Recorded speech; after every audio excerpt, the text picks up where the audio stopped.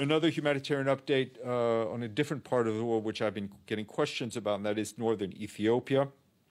A 50-truck convoy carrying food and other humanitarian aid as well as fuel arrived in Mekelle, which is the capital of Tigray, on Friday.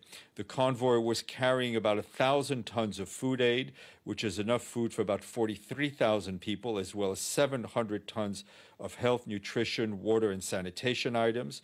This also included 3 fuel tankers carrying 115,000 liters of fuel. This was the second convoy into Tigray since April 1st, following 3.5 months without any aid going in by road. However, as you can imagine, far more assistance as well as fuel is required to meet the humanitarian needs on the ground.